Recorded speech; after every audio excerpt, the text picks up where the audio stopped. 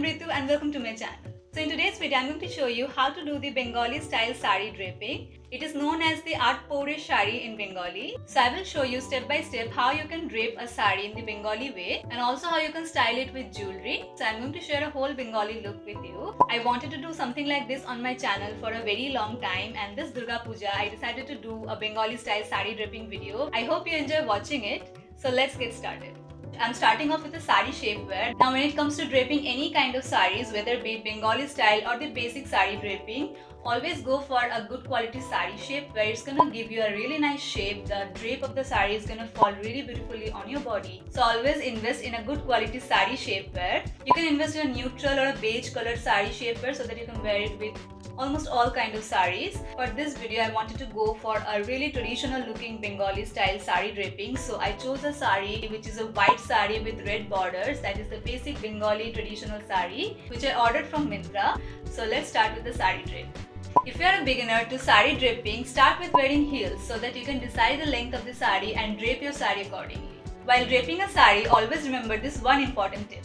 It starts from the right side and goes towards the left. So if you remember this rule, you're never gonna mess up the saree draping process. Unless you're trying to achieve some kind of a different look or you're trying out different types of saree draping, the basic saree draping starts from the right and goes towards the left.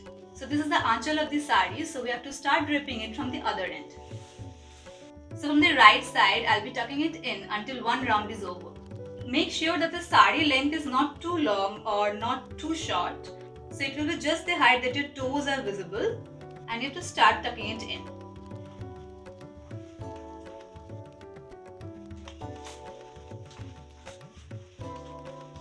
So I'm done tucking the saree once around, and now I'm gonna start with the aanchal of the saree. So in case of a traditional Bengali style saree draping, you have to keep the aanchal of the saree a bit long. Now when it comes to making the pleats on the aanchal, what you have to keep in mind is the border of the saree should be vertically on your body. So when you finish with tucking your saree once, you have to take this part of the saree and go towards the aanchal, and I'll tell you why. So what I did was I went to the aanchal like this, and then we're gonna hold the aanchal like this.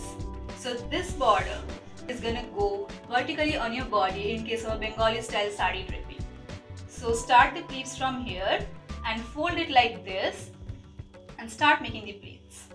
So I'm going to continue making the pleats and arrange it throughout the length of the aanchal. So in case of basic saree draping, what we do is we take the aanchal and give it one round and then take it over our shoulder. In this case, because it's a Bengali style saree draping, what we're going to do is we're not going to give the aanchal one round, we're just going to take it from the front and put it on top of our shoulders. You can also pin it up at this stage if you want to keep the pleats in place. You have to decide the height of the aanchal at this stage. So after you're done deciding the height of the aanchal, we are going to start pleating this part of the saree. And for pleating this part of the saree, you have to give it broader pleats. In case of normal saree draping, we keep the pleats thin, not that broad. But in this case, it has to go broad, starting from this part of the body till here. So it will cover the whole front portion of your body. So I'm going to continue making the broader pleats.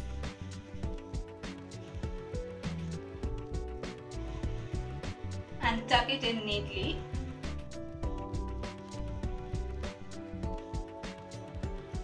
So as I'm done tucking the pleats of the saree here, now I'll be pinning the aanchal in place. So I have this golden saree pin which I'm going to use to pin the aanchal in place. And while pinning the saree in place, keep in mind that this portion of the saree has to go at the back and you have to tuck it here. So that much space should be there when you pin the aanchal in place. Now you have to take this part of the saree and tuck it at the back. Now we'll take the loose end of the aanchal and make a loop at the back and bring it forward. So you can adjust the loop so that it looks clean, and now you can pin it at the front. So this completes the draping of the saree, and this is how it's going to look with a vertical border on the front and a loop at the back. I had so much fun draping the saree and it turned out quite well. So now let's start with the jewelry. Because this is a traditional Bengali style saree drape, I decided to go with some heavy golden jewelry. So I'm going with this neck piece. It also comes with its earrings. So these are the earrings. It also comes with a chain that you can attach on your hair. So generally with this kind of an earring which has a hook over here that you can attach on your hair, generally people do a middle parting and then they attach this thing. It will go like this on both the sides, but I'm not very comfortable with middle parting, and I have hair clips that I'll be using to attach this hook over here on my hair. So I'm gonna attach it with this. So that's how it turned out. I just pinned it here with a black hairpin so that it's not very visible, and I did the same on the other side, and I'll be just leaving my hair open like this and don't want to tie it up today. And now we'll be going with the bangles. So I have a bunch of golden bangles. I'm going to just arrange it and put it on. Putting it on. So I'll also be going with a bindi. For the makeup, I went with a black winged liner and kept the eyes neutral because I went with a red lip and a red bindi. So that's the final look with a Bengali style sari drape and jewelry. I tried this kind of a traditional Bengali sari look for the first time myself and enjoyed the whole process of draping the sari, styling it with jewelry and achieving this final look. That is it for this video. I hope you enjoyed watching it, and I hope you learned a new way to drape a sari and love the Bengali draping style. If you try out the Bengali style sari draping, do let me know in the comments or on my Instagram, and I would love for you to join this community and hit that subscribe button and the bell notification, and I will see you soon.